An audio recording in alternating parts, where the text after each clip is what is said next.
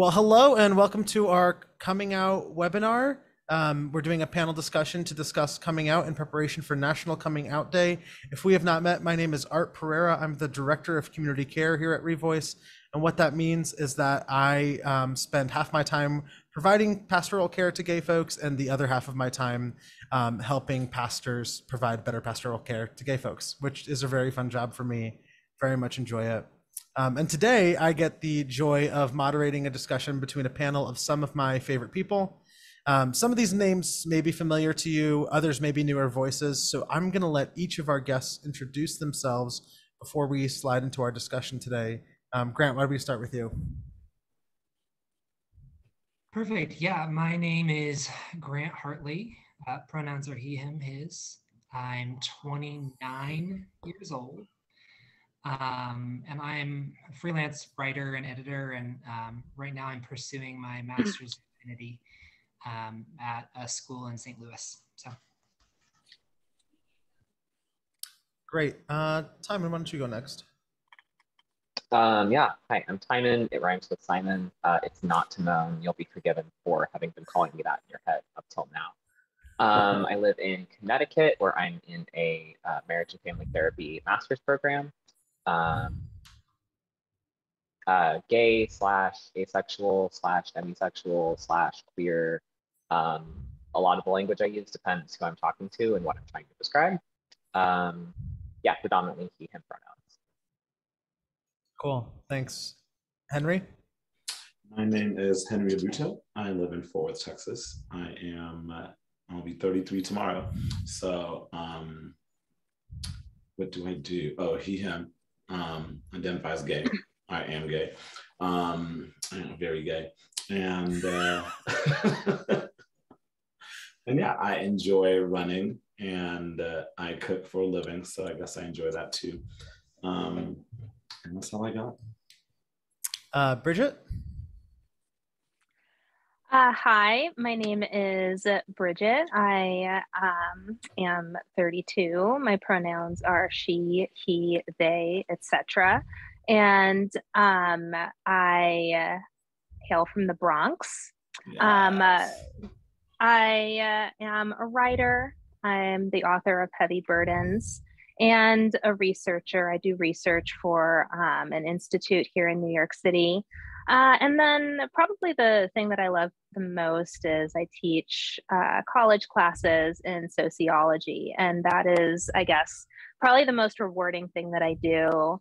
I'm really bubbling with excitement about it right now because it's the beginning of the semester and we're just like getting going with all the exciting stuff. So yeah, that's what I really love doing in addition to the research and writing that I spend a lot of time on.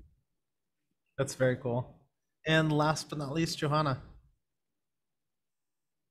Hi, I'm Johanna Marie. My pronouns are she, her, and I'm bisexual. I'm from Florida. And I mean, I'm spending my time right now working with a nonprofit, a local nonprofit that works on environmental justice in African American neighborhoods. And I also love to write. So yeah. Love that. Very cool. Thanks, Johanna. Well, we're here to talk about coming out, and I'm going to ask you a really terrible question, which is basically tell us a little bit about your coming out experience, but there's a million of us, so like in 2 to 5 minutes. So just some things to consider might be like how old you were, what was the process? Was it very public? Was it a Facebook post, etc.?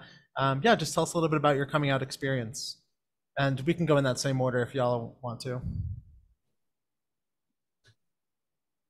sure. Yeah. Well, I think like most people who get to choose when they come out, I chose to come out to someone who was not my parents first, because the stakes I think were lower. I just remembered this recently because I think I blocked it out, but at one point I came out, I think around 16, came out to this random youth minister that I had never really met before when I was at an event, and I was far away from most people I knew. And so I think I just sort of jumped at the opportunity to talk with someone without having a lot of connections that was too scary for me. But then the next person I told, and this is what I think of as like my first coming out experience, was my youth pastor when I was on a mission trip. And I was full of nerves, and I was really just unsure what would happen, but he seemed to be the safest person I could think of. He had a goatee, and he listened to punk rock, and so I thought that signals safety for me. I came out to him, and it was a good experience. I think he was a little confused about what to do, but I felt accepted. And then from there, it just sort of happened organically. I would come out to a couple other people on that mission trip. And then in college is when I really started coming out frequently. I think I just kind of felt sick of being in the closet, so I tried to come out as quickly as possible. So that's most of my coming out experiences. Over to me. Yeah. Yeah, I think so. Recently, I've been like reprocessing asexuality, which, as I was reflecting on the questions for this last night, I was like, oh, I was like 14 when I started talking about like not having attraction to anyone.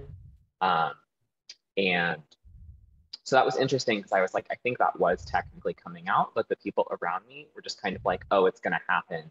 And then either continued to assume I was a closeted gay kid, which they weren't wrong, or continued to assume I was straight, which they were wrong.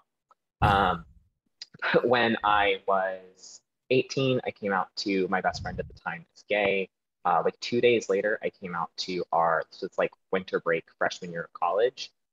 So 2 days later, I came out to our campus minister, and then kind of like shut down for several months. And then like over that summer, told like a bunch of my friends, and then shut down again for a couple months. For me, it was very like, it was like a bunch of people and then like complete radio silence.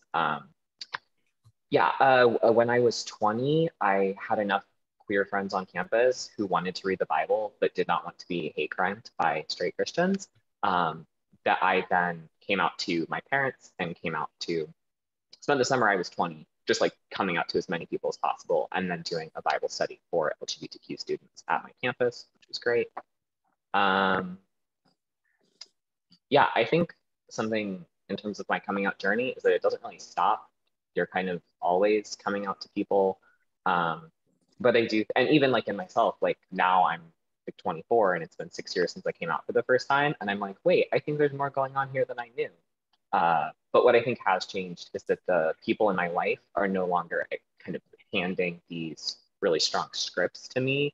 And so when I'm like, actually, I'm more asexual than we previously thought, they're like, okay. And it doesn't have to be like a coming out. It's just kind of a like course adjustment.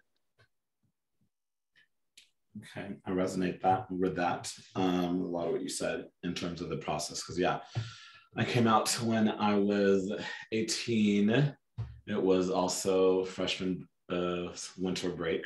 I was at a New Year's Eve party with a bunch of my high school friends, and everybody was having just a great time being themselves. And I remember just standing there thinking, nobody here knows who I really am, or this part of me. And then so I just left. And the scene, if a movie's ever made about my life, this will be the scene. But I texted my high school best friend and I was like, hey, there's something I need to tell you. Because he was at the party. I was like, but I'm afraid to tell you. And he was like, well, I think I know what you want to tell me, but it's important for you to say it. And then so he just drove over to my house and I came out to him and we just sat under the Christmas tree and he held me while I cried for hours till I woke up the next morning and he was still there. And then I drove over to church, my church at the time, and I came back home and I came out to my youth leader, my high school ministry leader. And then I just came out to a bunch of people and then stopped And then I was watching Dawson's Creek because I had the DVD set, and then I was like, Jack's character was coming out. And so I was like, you know what? This is it. So I watched like someone's whole season of coming out story in like an afternoon. And then so I just mass text everybody. Like I just copy and paste and just texted so many people. And then, yeah. So, but yeah, I'm 33 now, so that was 15 years ago. Yeah. All right. Well, my coming out experience is kind of almost a non-coming out experience because I can't really say that I ever came out in the traditional sense. I think sometimes coming out is a choice that people make, but a lot of times for many people, you don't get to choose. You are kind of dragged out of the closet, for better or worse. And I think that was kind of my experience. I was kind of dragged out of the closet. I never wanted to tell people that I was gay. I never imagined myself ever telling people that I was gay. In fact, when I started having people in my life confront me and, you know, asking me if I was gay, I had like told myself that it was a secret that I would like take to my grave, that I would never tell a single soul. And then it was around that same time that people started asking me about my sexuality and questioning my sexuality. And I had probably the most challenging of those experiences was having my pastor, you know, call me into meetings and asking me basically if I was living in sin with my best friend. And people from my church reporting things to my pastor like, oh my gosh, Bridget was holding a hand with XYZ girl last Sunday. We saw her and we think that's a concern. And so I never really chose necessarily. Most people in my life early on just started kind of pulling it out of me. And when people would ask me directly, at first I would deny it and be like, what are you talking about? I'm not gay, which like didn't feel like a lie to me because I like didn't identify that way. But then more and more was like, you know, if I'm really being honest, then I need to like answer these questions honestly. And kind of at that point, it was like, what does it even really matter? Because they're treating me like I'm gay anyhow. So that was my experience. And I think that there's a lot of people who in conservative Christian contexts, many people, you know, choose to come out, but I think many others end up being kind of forced to come out one way or another, not because they wanted to, but because they're being put on the chopping block. And you almost need to find a way to reclaim the narrative that is being placed upon you. And for me, the narrative was like, you are living in sin. You can't be trusted. This behavior is questionable. And it was like, for me, like, there was such a need to reclaim that narrative that was being placed on me and be like, hold up, like that is not true. Like, let's like take a step back here, because what you were saying about me is not who I am. So girl, I'm taking that one. Reclaim the narrative that is being put on me. I'm taking that one, girl. Okay. That was good. Bridget, can I ask how old you were when all this was happening with your pastor and all that? That was about 10 years ago. Okay. Almost a full 10 years ago. So okay. I'm 32. I'm 32 now. So I was like 22, 23. Yeah. Yeah. Thanks for sharing that. Yeah. Johanna Marie? Yeah, so for me, there wasn't one big coming out moment, as much as, well, no, I think probably when I was 18 or 19, I did talk to a friend who would also fit the definition of bisexual, but doesn't identify that way. And it was kind of like, I don't know, I think I want to talk to our friend group about this. And she was like, I'm not telling anyone. And I was like, well, never mind. And from then, that was probably the first person I ever put it to in like actual words, what I was thinking and feeling. So I kind of just put it in the back of my mind. It was like, well, if we're not talking about it, it doesn't exist. And kind of over the few years after that, I did have like this really like strong like moment with the Holy Spirit where he was the one pointing out, hey, the sexuality thing, we're gonna talk about that. We're actually not gonna hide that. That's not something you have to hide from me or from yourself or from anyone else. And so over that time, I did a lot of like reading, a lot of online stuff. I was very early Tumblr adopter, so if y'all can imagine 2011 Tumblr, that I was, yes, all of that. That was lit. That Tumblr was lit. Though you had to be there. Yeah. Yeah. I'm so glad I was too young for that. Look, I wrote stuff in my graduate paper that several professors were like, it feels like you've already gone through this program. Where are you getting this information? And it's other grad students sharing information and on sexuality and gender and race and colonialism online and these study groups and whatever. Other than, but it was this like basically wanting to learn what have other people who I are experiencing the same thing I experienced going through. So of course, in this very last anonymous place on the internet, basically safe place, you know, I was out there, and then eventually I like add stuff to the Facebook profile and add stuff to Instagram and da da da da da. Like that goes like that for years. And if someone else says, "Oh yeah," and I'm da da da, I'm like, "Oh yeah, me too." Like, you know, those kind of little. It's not announcement. I'm not texting anybody, that kind of thing. Until basically, and when I finally did find a church, I was searching for a church during that time. It was like 5 years. When I did find a church, I did. I had already like kind of come to my own theological conclusions about what I wanted and that kind of thing. So I did like when I talked to the associate pastor, I was like, so yeah, I'm bi. I'm not in the closet. I'm not hiding anything. I'm not whatever. I'm also like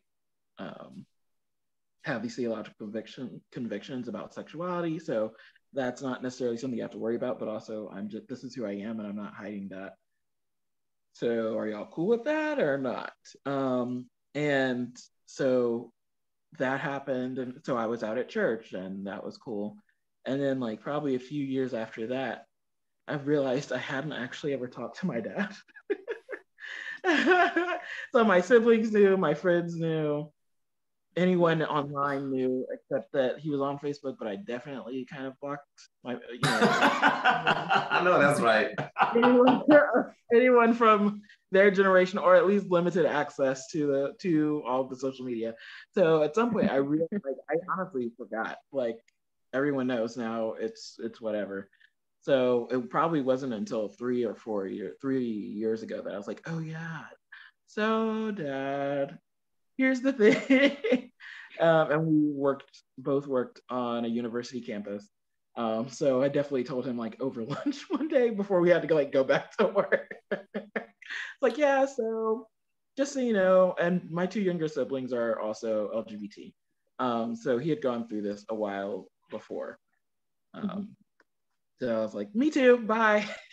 And I really have to like come out to in that very formal way. But kind of like y'all have already said, you kind of never really stop coming out. You meet someone new or you get into a new space and it's a new conversation again. So yeah.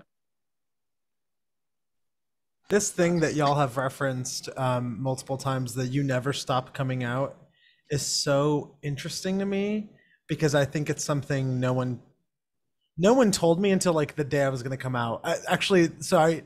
Because I was working in ministry, my coming out was like very public. Literally, my church organized a service at which this event happened. So it was like they organized a Saturday worship thing, and girl, you're right. That was the whole thing. I remember. Right. Yes. And Henry was kind enough to like organize a bunch of people to send me a video just to like give me some tips and some encouragement, which was very sweet. But one of the things that someone said in that video was, just so you know, you never stop coming out. And this is, mind y'all, this is 15 minutes before I go out, like onto stage, like worship is being played. I'm like in my back office watching this video Henry sent me, crying. And someone said, oh, you never stop coming out. And I was like, I am not able to process that right now. Mm-hmm. This is information for like 2 weeks ago. So that was the thing that like, I did not know about coming out until I went and did it. And then I was like, oh, wait, yeah, this is not some magical thing that now everyone just knows. We kind of keep having the conversation. Yes. I'm curious what else y'all learned over the next like a few years or the last couple months or whatever, the process of coming out, what that process has taught you. Yeah, we'd just love to know. Well, just a note of like, you never stop coming out.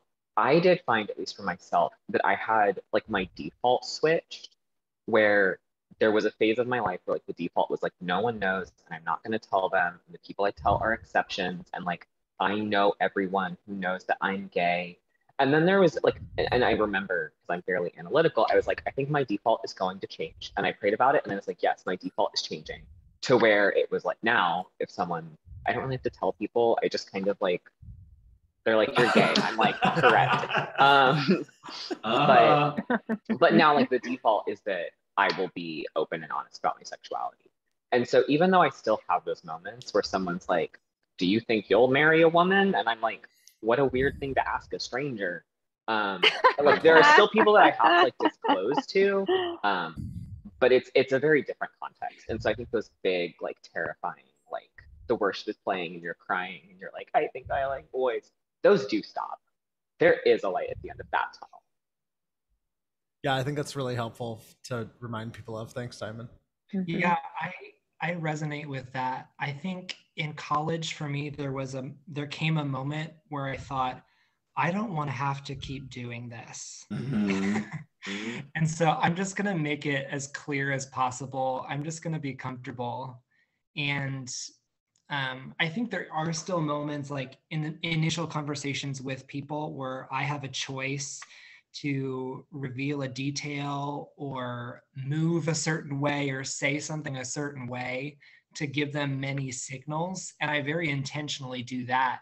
But that usually happens like in the first conversation, the first few minutes of a conversation, because I don't know, it felt really claustrophobic for me to have to continue to like tearfully share. Mm-hmm. Just so you know, like I'm struggling with like I didn't want to have to do that. So yeah. There was a moment for me too where like the default switched. Yeah. Bouncing. Oh no, go ahead. Go ahead, Henry. No, go ahead. Okay. Well, yeah. I'll like go really quick and then you go because I want to hear what you had to say. But bouncing off of what you just said, Grant, I think that, and also Timon, what came to mind as the both of you were talking was that I definitely reached a point where I stopped caring about the assumptions that people were making about me. And so it became at that point when I stopped caring, it became less of this like hurdle that I had to overcome in coming out and more like, well, you know, who cares if they know if I'm gay or not? Like, whatever. I like barely know them anyhow. Like, you know, I see them once a week. Like, you know, what do they, you know, whatever. Whereas previously that would have been such a thing that weighed me down. I reached a point where I was like, you know, the most important people I've talked to about this, the people that I've invested time and relationship into, and they've invested in me. And then the others, like, if they'll figure it out eventually. And if they don't, well, maybe it's because they're living under a rock. Need to get out a little more. But like that point of like, it's not my responsibility to tell every single person in my life that I am queer. That is like not something that I need to carry around all the time. Like that is like something that ultimately other people can figure out and like does not necessarily need to be named. And that I guess helped me so much to just kind of like move on with my life and like let go of needing to like, I don't know, control how I come across to other people and control my reputation. Because like, you can't really control what other people think about you. No. You can control who you are and like your own choices in life. But at the end of the day, you can't control what other people think. And so for me, a big part of the process was learning to kind of let go and just live my life. Yeah, that's exactly what I was going to say in terms of like, once I got to the place where, okay, I can't keep having this conversation over and over. So I'm like, all right, let me just transition in. Like, actually, what you think about me is none of my business anyways. You're going to think what you're going to think regardless. And so it's like, you know what, let me release myself from that. Yeah. So once I kind of just took a step back from like, this doesn't always have to be the narrative or the conversation I'm having repeatedly. But then I don't know if y'all experience this weird thing. Sometimes you feel like you need someone to know you're queer. Just so like, for example, I was thinking about it, like I do hot yoga and stuff like that. And then stuff like somebody says hi or something, and then they don't figure this out about me right away. Like if it's a guy or something, then like 3 weeks down the road, it's like, oh, something happens that, oh, they found out I'm gay. And I'm like, well, they think I've been lying to them for the past 3 weeks, or I've been in this yoga class, or did they think I was trying to do this? And then I'm just like, oh, it's exhausting. That way I'm just like, I'm gay. I say it out loud, quickly, like, so you just have all the information at hand and you can do with that what you want. But like, yeah, I hate the feeling of like, which is like, and I even think part of that is probably internalized homophobia, to where like, I'm so afraid that what this person's gonna think if 3 weeks from now, they know that I was gay, and what is that gonna change their view of the past 3 weeks of just interacting when I've literally just been myself. And so I don't know if y'all experience that. Yeah. I mean, sometimes it's helpful though. Like whenever I meet a woman I don't know, for instance, I like I come out as quickly and as clearly as possible, just so we know like the dynamic that, like if I meet a woman in the park and like, I don't know, men have creepiness problems. That's like a culture-wide creepiness male problem. I like compliment her jewelry or something. like just so you know. Something safe, yes. I've voice memoed friends before, just so I can be like, hey girl, yeah, so I'm on my way, just as I pass a woman. Like sometimes it's not even a real voice memo. But just to, like give her the feeling like that's a gay man walking behind you. That's amazing. Hey sis, you need to pick up anything at the store? That's awesome. I think I found the like coming out to yourself kind of I think what I've internally called that, like reaching that point of equilibrium where you kind of don't, where you're out to yourself, you don't really care what other people think, to be really important, particularly as a bi person, because I do think there is more of a bi person who's fairly gender conforming most of the time, but sometimes not. But like, and not often enough that people there aren't a ton of cues for people to pick up, So whether it's signaling to someone that I'm a safe person, so hey, I'm here too, where we're in the same family, or it's signaling to someone, oh, you're saying something wild right now. You're talking about me too. Like that, I feel like those natural cues just aren't as acute. So I do find it a little more important sometimes to make it clear. But I feel like that that's been important, but I also really resonate with what you were saying, Bridget, about like, it's not from a place of like trying to control your reputation, which is something that you really do have to release. And it's hard to do growing up in the environment that we've grown up in, fairly conservative environment that just didn't have an idea of how to love or care for LGBT people. It's hard to let go of, but when that's released, it's easier to discern, is this a moment that I need to say something because this person clearly doesn't know that they are talking about me here, or, you know, being able to, you know, build community and be that person that other people can come out to. Having stayed in some more conservative, not as much as I grew up with, but more conservative churches, being that older person, because now I'm like 35, God. But now I'm someone college students are like, oh, there's a person here who is not straight. And that's super important to me, for other folks to know.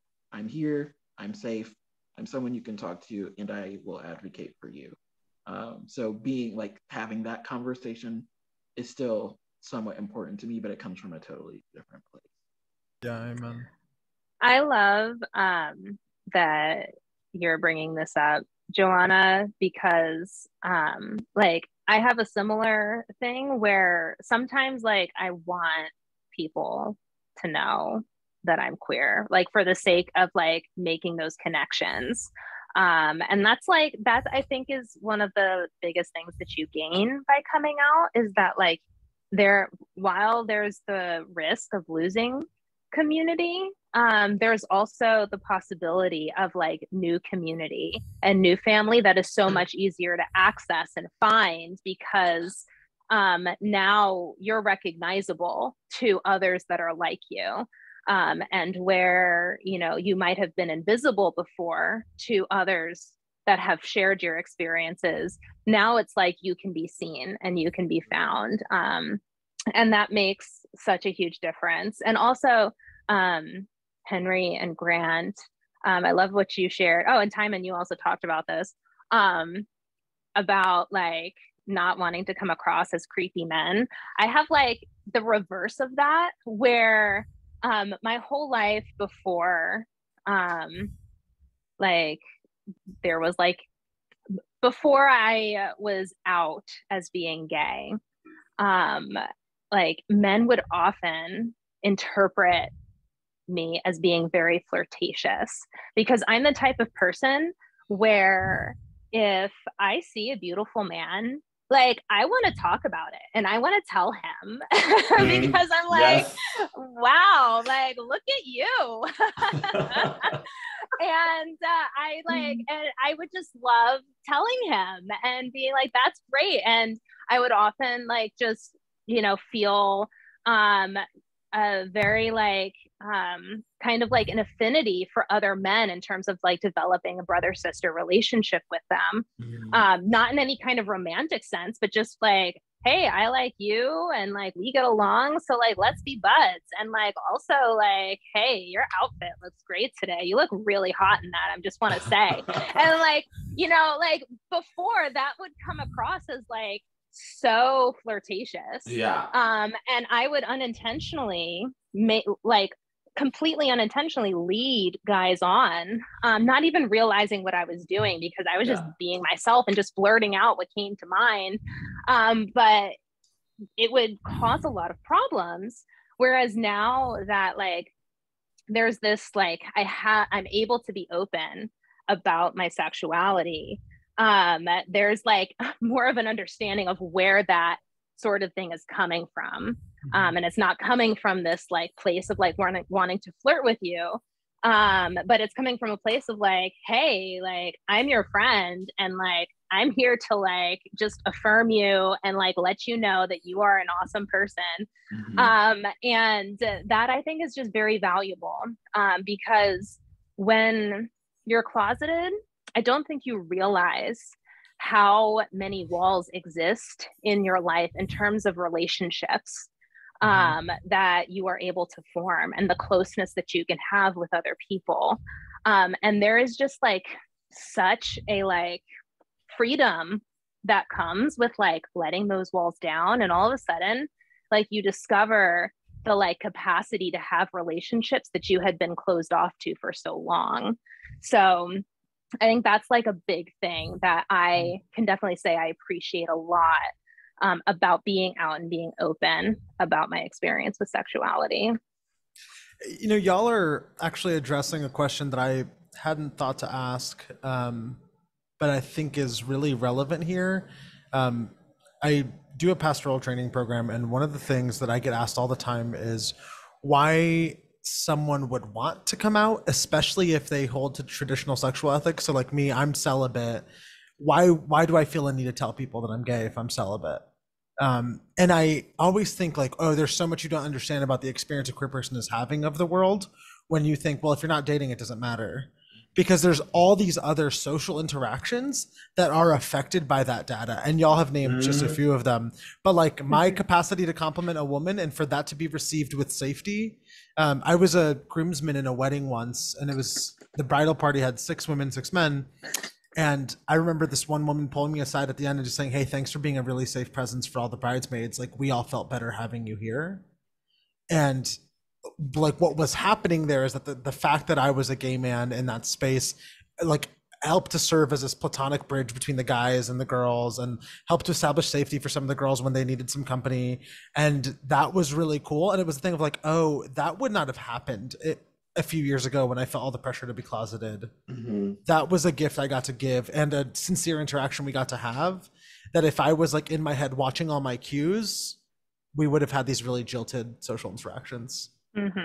What advice, so this is coming out for National Coming Out Day, and typically this is a day that people might use to come out. I mean, y'all have seen the Facebook posts. Y'all have seen people talk about, hey, came out to my uncle today, came out to like a family member, came out to this church person. What advice would you give to someone who's considering coming out, who's like, oh, maybe I will do this year, maybe this is the year, and they're like emotionally preparing themselves, or they're weighing out the options, right? Like maybe they're not sure. And I'd especially just want to ask, are there things they should consider and things to be careful of? Grant? Yeah, sure. I'm trying to think of what I needed to hear.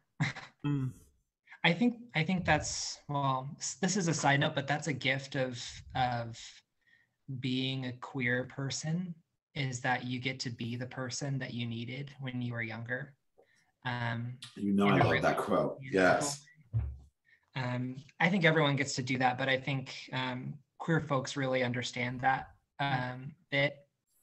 But what I would say is, I mean, one thing I'd say, there's probably a million things I'd say, but it's not oversensitive of you to think a lot and be really intentional about who you choose to come out to and when you choose to come out.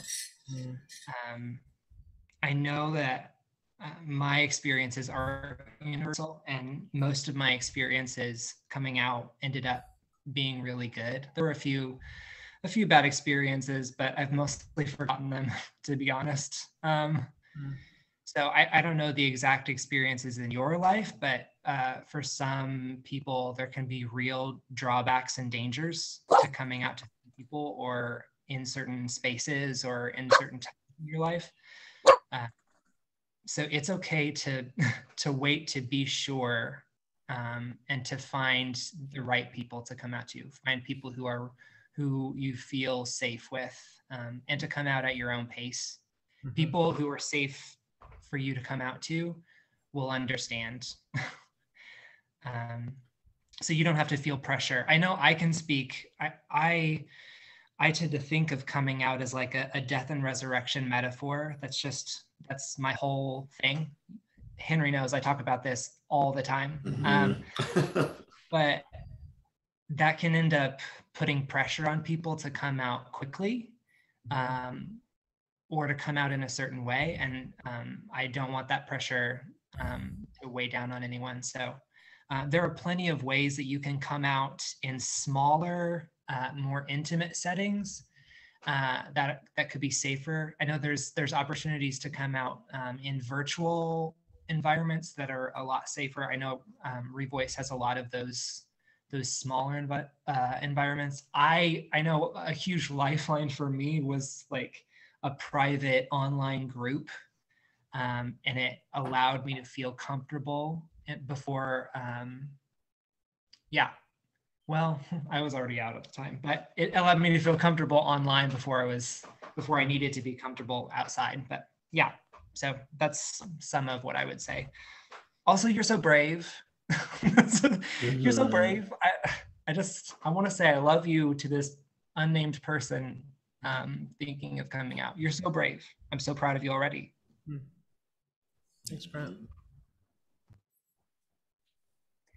Yeah, and I think just to kind of like emphasize what you've said, Grant, I think that if you are feeling like really nervous and really anxious about it, it's just in general often a helpful idea to, like, in terms of like the people that you are closest to in life, starting like at the bottom and working your way up, then starting at the top of the pyramid. And that seems like the reverse order of how it should be. But it can be really, really scary to start with someone like, say, your parents, or I don't know, your pastor. Like, that is like really scary. And like, if you start kind of like lower down, it can like kind of like give you a little bit of a warm up, almost like kind of like practice runs to like get you ready for like some of the people that are like more intense in your life. And a lot of times there's opportunities like what you mentioned, Grant, online groups that are virtual, you know, meeting people through opportunities like that, where there's not as much at stake for you in your relational life. It just kind of gives you practice with it and gets you more comfortable, so that when you do have that conversation that's like, you know, all the way at the top of intensity, you at least aren't doing it like completely without any like experience previously to kind of like lean back on. I would say advice to someone who is considering coming out. Like Timon said earlier, it does get better. It really does. That sounds so cliche, but like there is a light at the end of that tunnel that Timon was talking about. But advice: do not come out to someone in a setting you can't get out of, like a car. So, Yeah. like, I came out to my mom in a car, and she didn't say anything. It was so awkward. And it was me, her, and her friend. And we were running errands or something. And I said it. Then my mom didn't say anything. And I was like, did you hear me? She's like, uh-huh. And I was like, it was a very uncomfortable hour in the car. So if you're going to come out somebody you're unsure it's going to go, be in a setting that you can remove yourself from if you need to. But, and then also, gosh, I'm trying to think of like what I needed 15 years ago when I was coming out. Also, I think gives, for whatever reason, people's reactions when you come out have nothing to do with you at the end of the day. It really doesn't. And so give yourself permission to detach from people's reactions to you coming out. Yeah, that's wise. I think one thing's there for me is that for those of you who might already have one or two people in your life who know that you're queer, like planning ahead to connect with them after coming out with someone is super huge. Often we do this terrible thing to our bodies where we make ourselves really vulnerable and we don't plan safety for post vulnerability. And that's just a great way to live in an extreme amount of stress. And so a kindness that we can give to ourselves is to offer ourselves safety and comfort after vulnerability.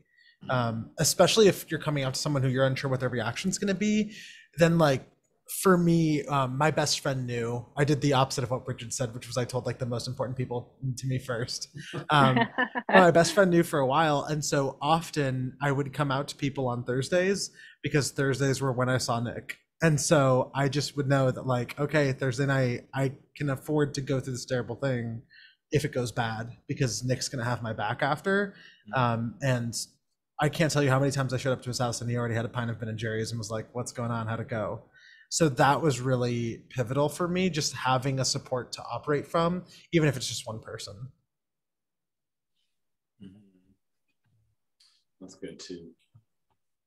Any other thoughts, y'all, for someone who's considering coming out? I have a couple, but Johanna Marie, do you have any? No, I feel like for the most part y'all have touched on what I.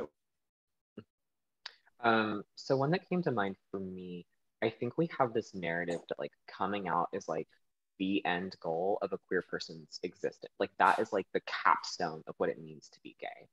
But I think what I was just like picking it up as a thread that a lot of us have touched on is that we like once you start doing it, you realize this is actually a tool. It's not the goal, it's the tool that gets me to the goal. And the goal is living authentically and well in the communities that I love and I'm part of. And so I think that's just like something I remember like before it started coming out, like I had these, you know, I was gonna like volunteer to go on a missions trip with my church and then volunteer to do the missions report and then come out at the end of the missions report, get to the parking lot immediately, drive to the airport, fly away. Like that was like my fantasy. And I didn't do anything remotely like that because that's a really ineffective use of coming out the tool. But it gave me that kind of like emotional catharsis of like, that would be like the capstone moment. So I think that's just something is like, this is a tool. And if it's a useful tool for you, use it. And if it's not a useful tool for you, don't use it. Don't come out to your mom because you want to have a conversation about grief. If you need a conversation about grief with your mom, do that. And so just like take that reflection when you're saying, I really need to come out to this person and say, is this the tool that's going to actually get me where I want to go? I feel like there was something else, but that's been the main idea. Yeah, I think there's a question there, Timon, of like, why are you coming out? And I think that's important to ask ourselves because I think in some communities there's a pressure to come out. And I actually can remember back to 4 or 5 years ago, I had a friend who was gay and was kind of pressuring me, and often like at times I felt like it was unkind and insensitive to where my life was at, putting a lot of pressure on me to be out because I was a church leader. And so like as a church leader, there's all these people I could be influencing. And like, yes, like my favorite thing about being an openly gay man is that when I go to church on Sunday, there is a 15-year-old queer girl who I know feels more comfortable at our church since I started attending. And I will intentionally signal or like come out to people more often because I know that 15-year-old girl is going to have like safer spaces and conversations. I will go have conversations with the pastors because of her, so that like she's just going to have an easier time. That's great. I'm in a place to do that, and I praise God for that. But at the time I wasn't, and at the time it was my income was tied to it. And now I work for Revoice, so my income is tied to sexuality in a whole other way. And so like it was such a risk, and it was this person really asking me to just be willing to lose my entire income overnight if that's what it took. And so I just want to like encourage people to think through, is this for you? Because it really should just be for you. If it's not right for you, it's just not right now, and that's okay. If there's ways it's going to cause more risk, more stress, more anxiety in your life, I mean, honestly, the goal of coming out is to diminish those things, to be able to live as the person that you are. So I just think that's a big thing to consider is this for you right now? And it's okay if it's not. I want to add to that, Art, because I think this like brings up the really important point that coming out does not mean that you have to come out to everybody. Like, first, you don't have to come out if you don't want to, if you don't feel ready. And second, you don't have to come out to everyone just because you came out to some. Still to this day there, and like my entire life is like out online. I've written like a whole book that is out there for people to read. And yet there are still some people in my family that I have not come out to. Like when I went down to Puerto Rico, like a year and a half ago, like my grandmother doesn't know that I'm gay. None of my family down there, like, you know, when I went over an aunt's house, a cousin's house, like it's just not a thing. And I don't feel as if it's actually going to serve me, that it is the right tool to use Timon's word, to foster those relationships in my life. And maybe one day I will, maybe one day that will feel like the right thing. But like, I just know that it's not, and there's no point in doing it. And it's not going to like actually make a difference in my relationship with those people at the end of the day. And so, you know, and might actually make it more difficult. And so you don't have to come out to everyone. Like, you can have people in your life that you don't come out to. And that's okay. And it's not like you're lying or hiding things or anything. It's just, we all have parts of ourselves that we share with some people and not with others. And that's just natural. That's normal. And you can choose to do that when it comes to sharing this aspect of who you are as well. Bridget, that's a really good point in terms of you get to choose, like when you're coming out, whatever, it's like, okay, everybody needs to know this and whatever. And sometimes looking back, even now, I'm just like, I wish I hadn't shared that part of myself with that person. It's like, or they shouldn't have had that access to that information. I didn't owe them that. You don't owe anybody anything about your life or your story.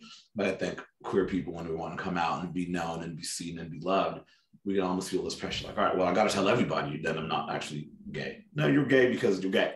Like, you telling someone, not telling someone does not make that any less true. So yeah, that was a good reminder, Bridget. You know, I had a similar thing, Bridget, with my family. My family's all in Brazil, my blood family. And so for a while, I was publicly out in America and just would not post anything online because all my aunts on Facebook. And frankly, there are so many cultural considerations there that I just was not ready to navigate because I'm Brazilian American and like so detached from some aspects of my home culture that I'm not ready to navigate coming out to all my Brazilian family members when there's like way more machismo in some parts there, way different, like it feels more polarized. Like the concept of celibacy is not even a valid thing, even less so than in the States. And so like that was a choice to be like, okay, I'm not going to do that, not because I don't care about my family, but like there are actually less tools to communicate this than there were to my American friends, and my American friends were exhausting enough. Like with my family, we literally don't have the language. My Portuguese is just not good enough to get there, and there are more cultural barriers than there are in the States.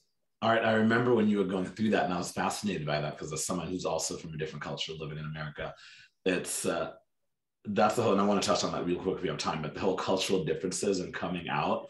And because like I remember one time I came out, and so I was already out. So one of my cousins who lives in Kenya, or he lives here now, but anyways, so he saw it and he sends me a text. He's like, there's no such thing as gay Kenyans. Like that's an American thing you picked up. And I was like, gay people exist outside of America.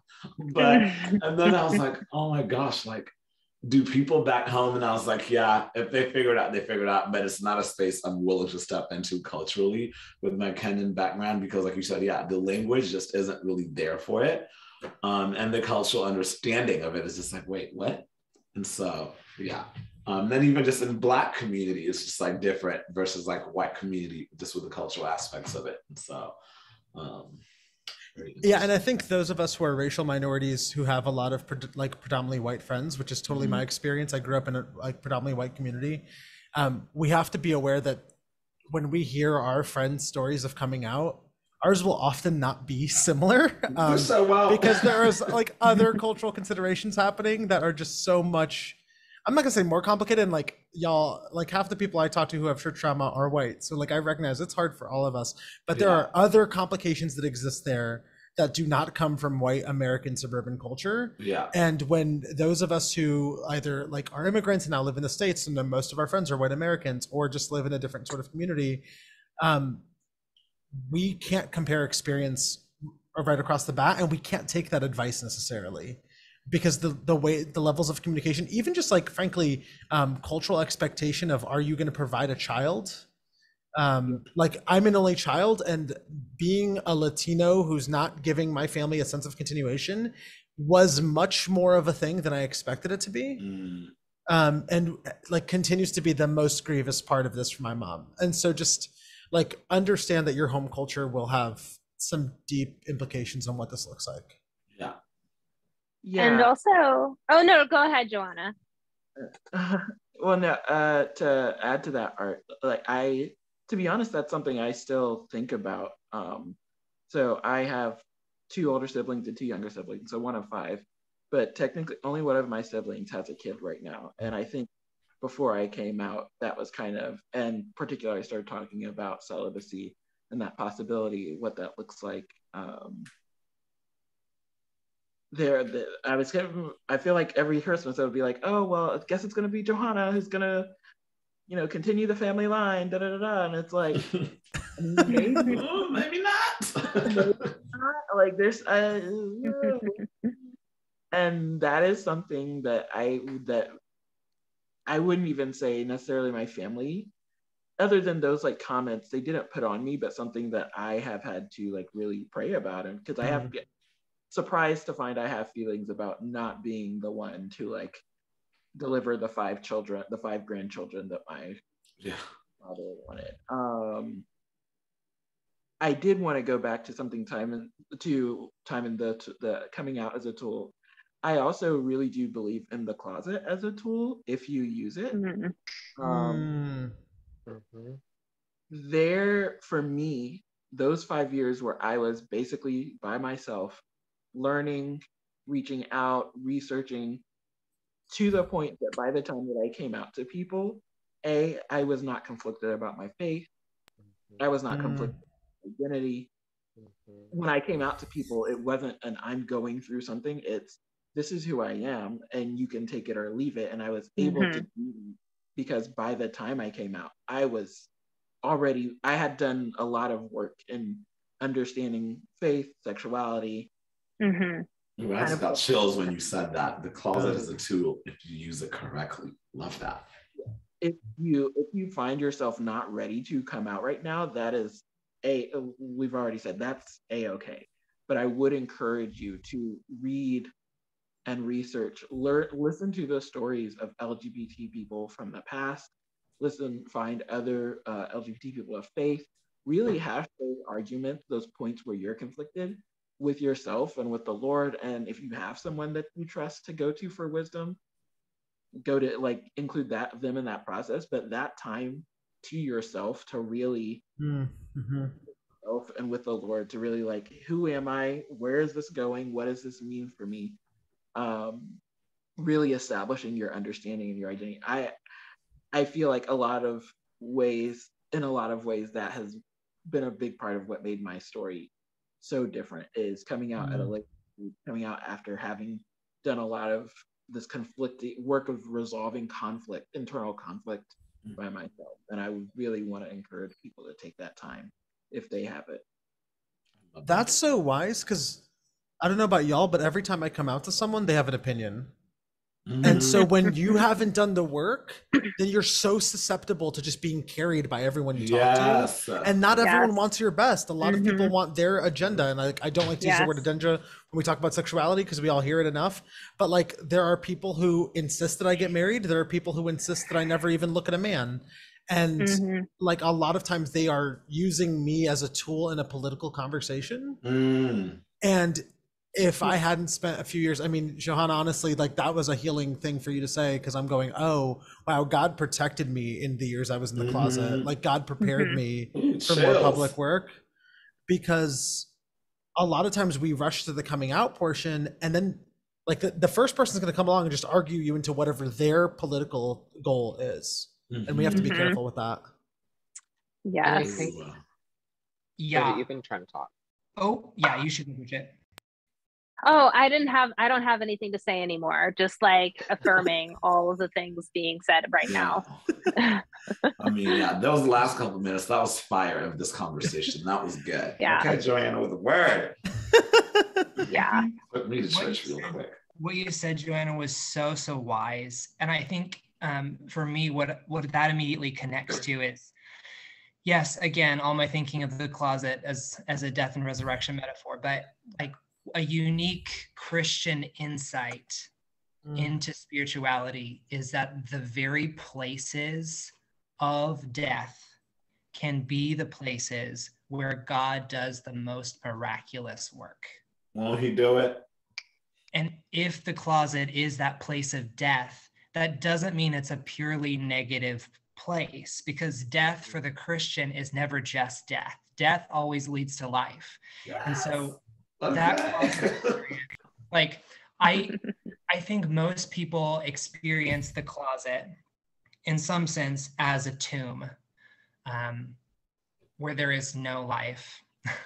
And that experience is true, but the longer you spend there and the more aware of yourself you become, you start to realize perhaps that God is there too. Or you can realize that God is there too. And then it ceases to be a prison, so much as it becomes a place of intimacy. Like you can really draw on that experience in the closet, even after you've left the closet. The closet can become something really beautiful. The tomb becomes a garden. The closet becomes like this space where you can meet one-on-one with God. So I really appreciate what you said. Thanks so much. And I think just to pull, like, because like practically it was like, what advice would we give someone considering coming out? And what this is connecting for me, and Art was like, he was like, my past self is being healed, and I'm like feeling that and like crying a little bit. But I know so many queer people who feel like they came out too late. And what's been so interesting to me about that is like, I came out at 18 and I feel guilty that I came out too late. It would not have been safe or appropriate or healthy for me in any way to come out before I did. I kind of came out too early, and I have this internal sense that I did it too late. And as I've started being in more age diverse queer spaces, like I start encountering people who came out in their 50s, in their 70s, in their 30s, like, like significantly later than 18, and they feel like they came out too late. And so what I just really appreciated from Johanna Marie saying is like, no, like, if you're sitting here being like, I need to come out and I feel like I'm too late, like I'm already too late, like how can I wait longer? Like actually, like the waiting is holy. The waiting can be holy if you're doing it with God. And what's important is obedience and is faithfulness. And I don't know, now I'm just thinking about Grant's metaphor, and like Jesus spent 3 days in the tomb. It wasn't just like heart stopped and then God was like, never mind. But there was time there that was weird and confusing and scary and sad for everyone. So anyway, you're not too late. The only sermon I remember from my evangelical Christian college was our pastor saying the words, "Do not resent seasons of preparation." And I think for a lot of us who are trying to rush out of a closet, there's a question here of, is this a season of preparation? Who scheduled a church service today? Chills. I'm like literally sitting in this kitchen just with chills. Well, listen, when I picked the lineup, I knew it was coming. That was good. I'm like, this is like healing for me just even having this conversation. Yeah. All right, I got to keep things moving. Any final thoughts there? One just really practical note: get a pessimistic friend and get an optimistic friend. And when you're saying, I want to come out to my parents, you need someone to look you in the eye and say, what are you going to do if they withdraw all financial support right now? And you need someone to look them in the eye and be like, bro, that's not how it's going to go. So figure out what you're by. Like, I'm the pessimistic friend for so many people in my life, which means I strategically find the optimistic friend who says, okay, but what if the beautiful thing happens? What if you do the scary thing with God and the beautiful thing happens? But also just get like really practical. Talk about money. talk about finances, talk about emotional energy. Or you talked about like Nick got you ice cream. I know so many people who wouldn't think like, oh, I should ask my friend to bring me ice cream after I come out, but do it like that level of practicality. Like put it in your budget. Like I need $5 a month to store so that I can treat myself when I come out to someone. Just get super into the nitty gritty and it will pay off. Yeah, that's super wise. All right, we've got to, we're going to try to wrap up in the next 15 minutes because we've been going for a while, but I also want to address a few more things.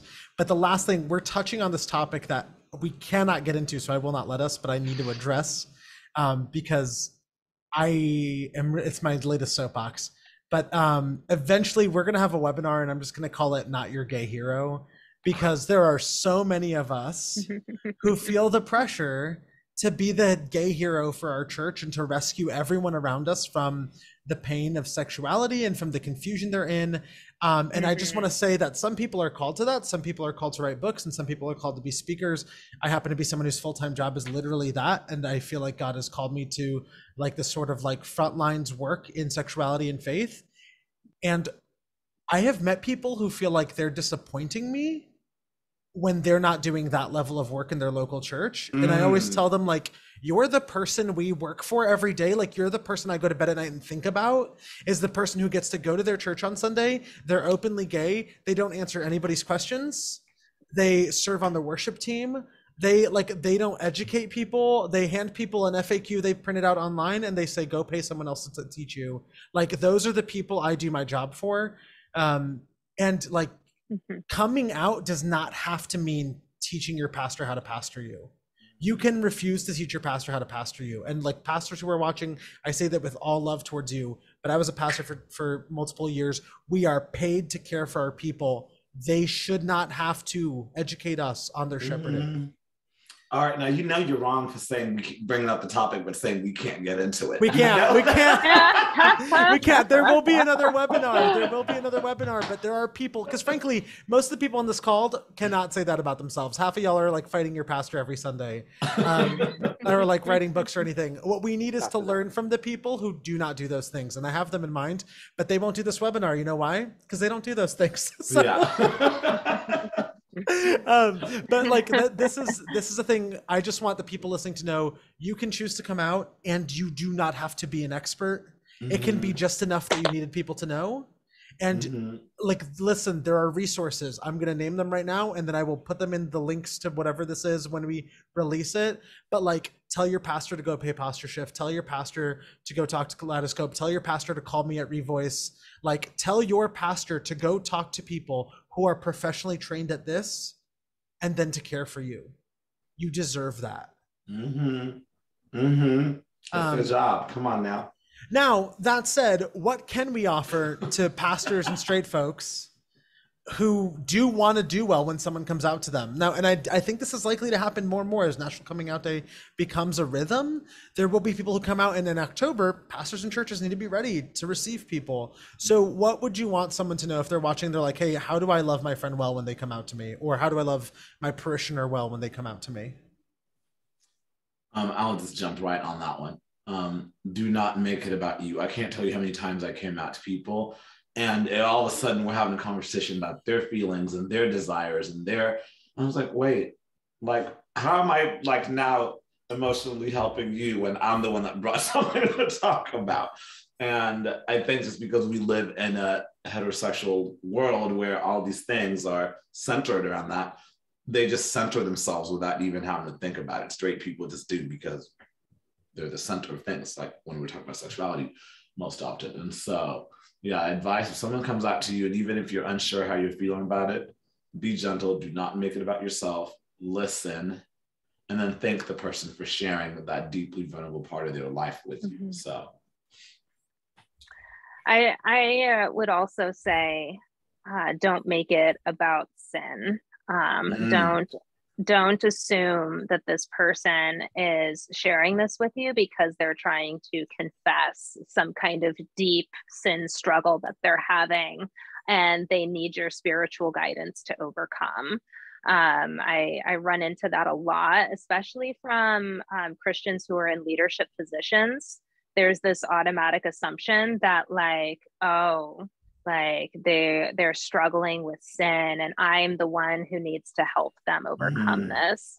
And that's not necessarily the case. I would say probably it's not the case.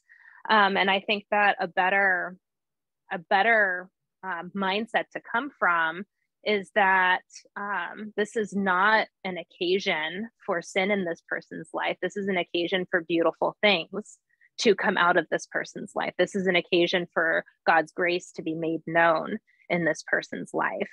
And I can say from personal experience that it was the responses that showed that kind of mindset that were the most encouraging to me and the most helpful to me. When I came out to my sister, she had the best response out of anyone that I've ever come out to in my life. Her response was, "Wow, Bridget, congratulations." That was her response. Congratulations. And honestly, like, that felt so good to have someone recognize what not only a big deal this is, but that this is a positive big deal, that this is a good big deal. It is not something that needs to be defined by the potential for terrible things in my future, but rather something defined by the potential for wonderful things that God has for me in my future. And that, I think, has been the most meaningful to me when I come out to others. Something I've been thinking about, Bridget at the beginning talked about people like calling the pastor, being like, "Bridget's holding hands with a girl." And I noted it because almost exactly the same thing happened to me. So my advice for pastors and straight people is, did the person actually come out to you? Because if you saw them looking gay in public, they did not come out to you. If you saw them having a friend, they did not come out to you. If a straight person called you and said that they think this person is gay and that's bad and you need to do something about it, they did not come out to you. Your straight congregant is sinning against them by gossiping. Deal with the sin problem that's actually happening. And also, there are exceptions. If they show up to your church with a pride flag on their bag, maybe they are coming out to you. It's appropriate to ask some questions, maybe. But I just think sometimes straight people think someone is offering up a part of their life for discussion or debate that's actually not being offered. So just like take a breather, take a moment of self-reflection. Are they coming out to you, or are you just being given access to them that you haven't earned and aren't sure you know how to use well? I just want to chime in there. There's tons of cultural considerations to whether, like, I know a church that had the exact thing that happened to y'all happen, where a bunch of people reached out to this pastor because these two guys were holding hands in church. They're brothers. They're from an Asian culture where brothers hold hands. And so these guys got called in, which I don't, that we probably ideally we would not call them in the first place. But what was happening was they were brothers. And so there's so much happening there about how people show affection and things like that, it's just not ours to speak into necessarily, and that we quickly make moral when it's not. Any other tips for someone who, how someone can respond when someone comes out to them? Yeah. One of my favorite names for God in Scripture was given to God by Hagar in Genesis. And Hagar calls him El Roy, the one who sees me. Mm-hmm. So when someone comes out to you, they are giving you an opportunity to image God, and that you have an opportunity to see them. Mm. So that is an opportunity for you. It's not an opportunity for you to take from God the things that belong only to him, and that's judgment. It's to image him in a way that he wants you and has asked you to image him, and that's to see people. So I think that's the prime thing is to take what people say seriously. And take what they say at face value. Don't like assume that it's they're saying one thing, but they really mean something else, or assume that you're the best interpreter of what they mean. It's really just like listening skills, but yeah, it's an opportunity for you to be one who sees them.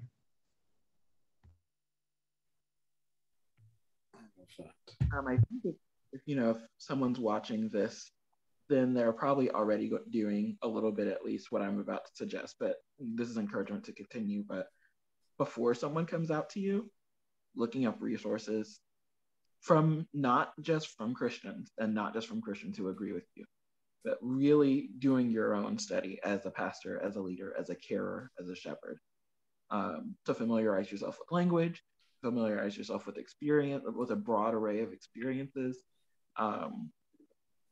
so that you can have some idea of where people are coming from without assuming, but just having some idea of what the landscape even is.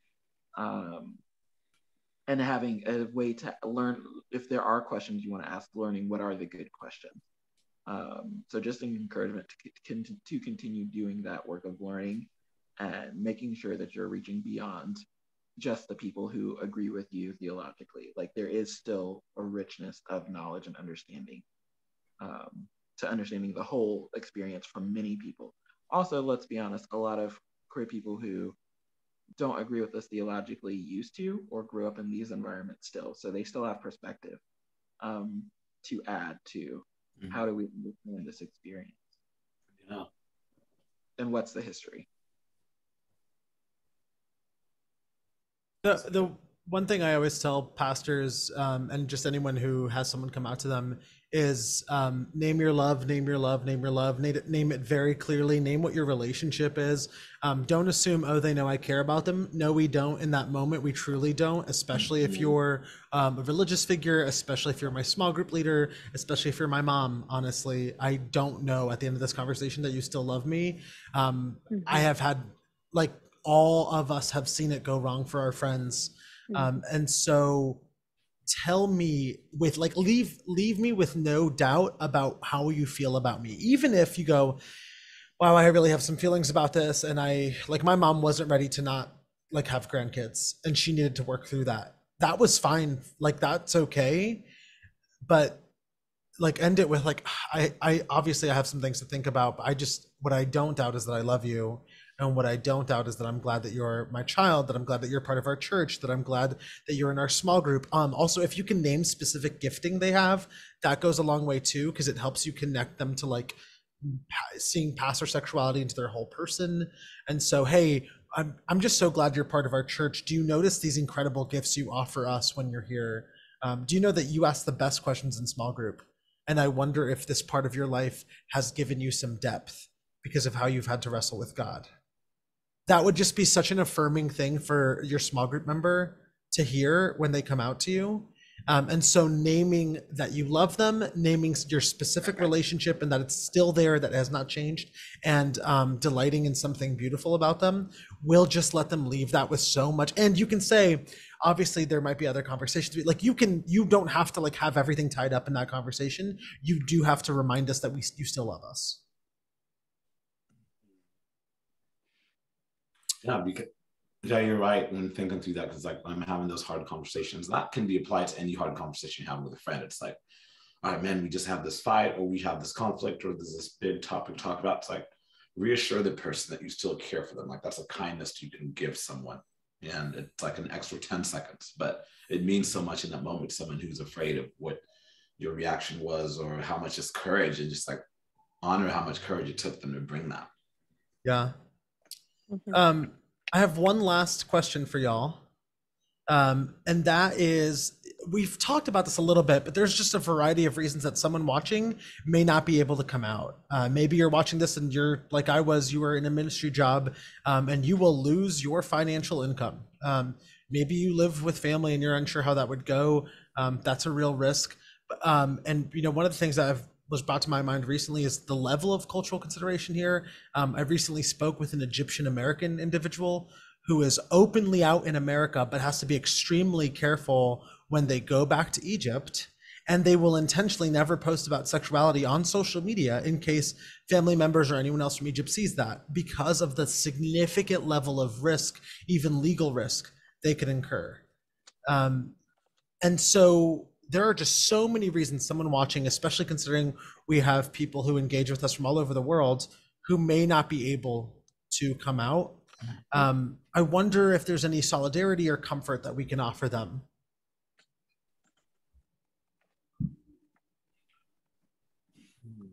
That always breaks my heart whenever I think of people who are in positions and places where like they can't come out. And I get so mad when I read the reasons why. I'm like, oh, your parents are complete jerks because if you came out, they'd kick you out or something. It just breaks my heart. So I don't know what practical advice I could say on that topic because it's not my experience.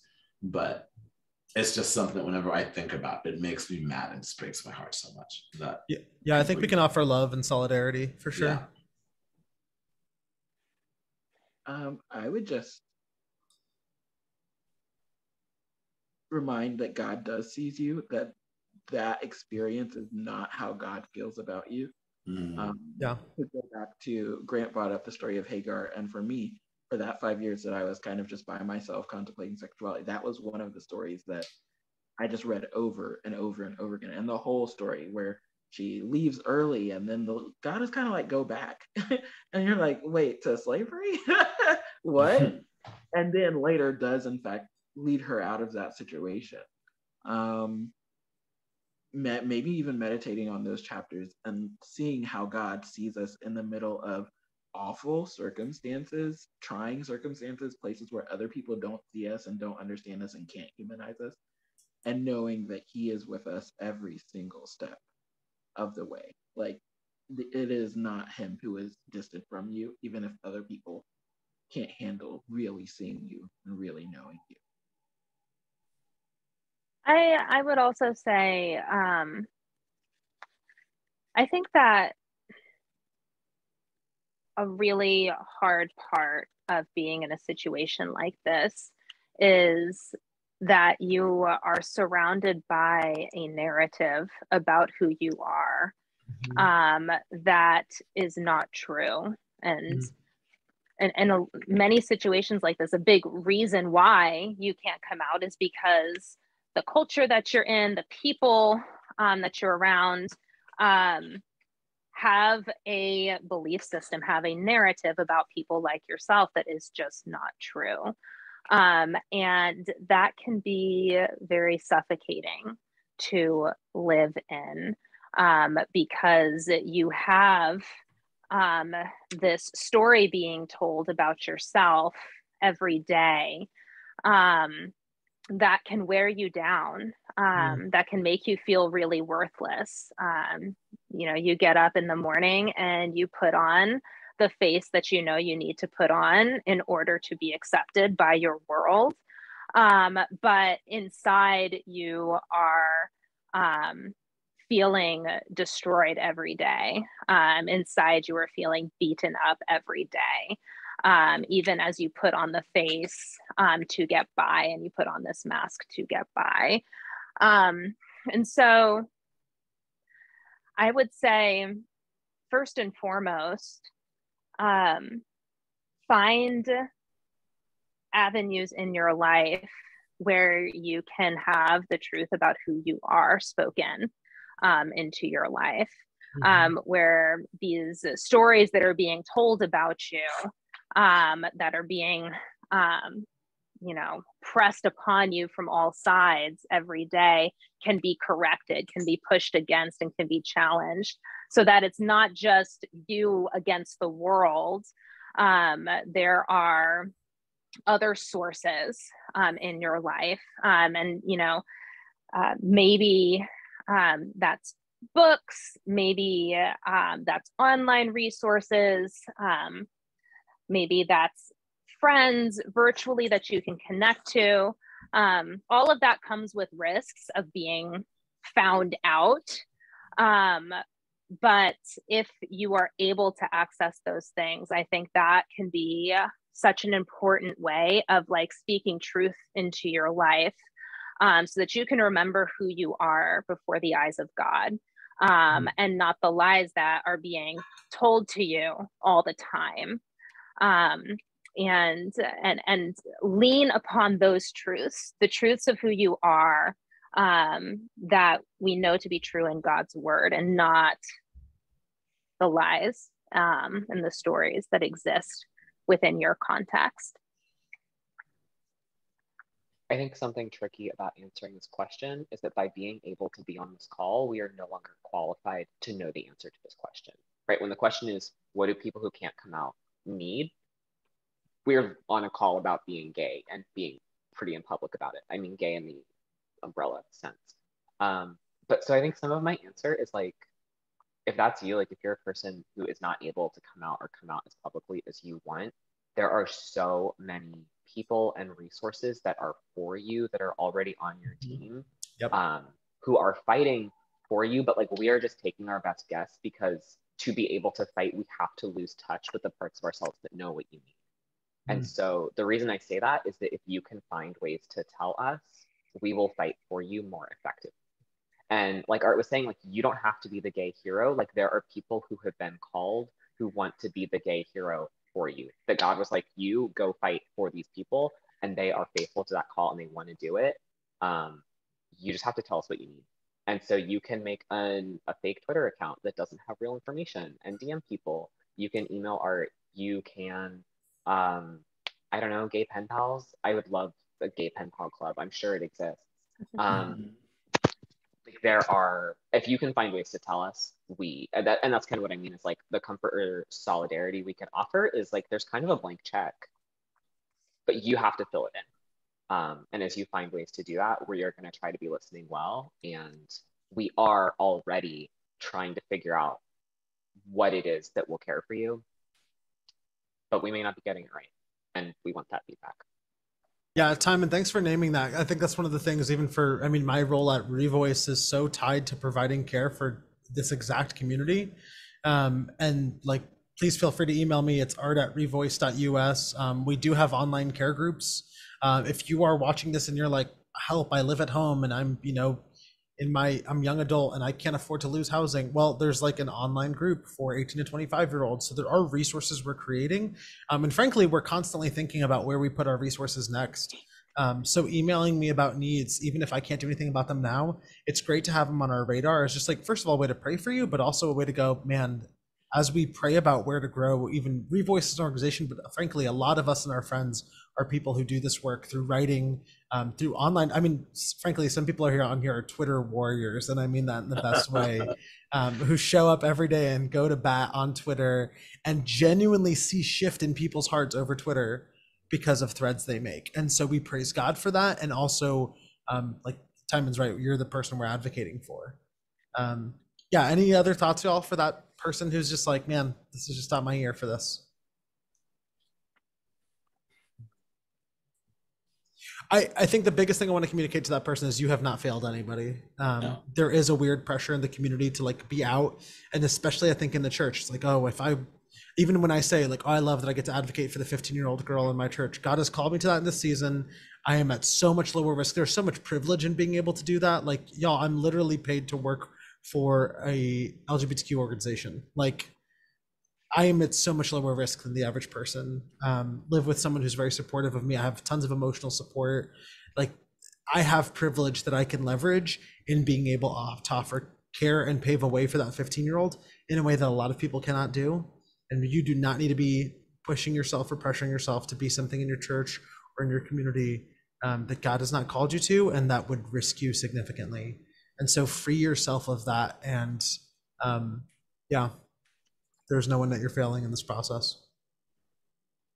I think for me, there was a certain kind of pre-coming out daydream. I referenced this earlier, but just this kind of like really big, really climactic, like you come out, people cry. I just want to say that's not real. That doesn't happen, at least has never happened for me. And I actually think that's a good thing. And now, like I just moved, and as I moved, I felt myself drop back into these like really big, like climactic goodbye. I think they accomplish a certain kind of emotional catharsis, and that's okay. It's okay to be like, I want to dream this dream of a big moment, and then I'm free, and then it's great, and then it's beautiful. But just like engage that as a dream, and know that like if you actually had that opportunity, you probably wouldn't want it because it probably wouldn't be a good idea. You're probably doing the things that are like getting free is going to look like being faithful in a lot of small steps. And so you are probably doing more of that already than you feel like you are. Well, y'all, unless you have any final thoughts, I want to thank you for your time. Y'all have been such a joy. Like I said, I selfishly picked my dream team because I was like, these are people who will make me think and who will probably make me cry. And that happened. So good job. For those of y'all watching at home, I just want to say that we are with you, we're for you. And if you're getting ready to come out, or if this is just not the time, or if you're trying to offer care and support someone who's coming out, we love that you are part of our people. And we love that you are thinking through and praying through what is good for you in the season. And we love that God is for you.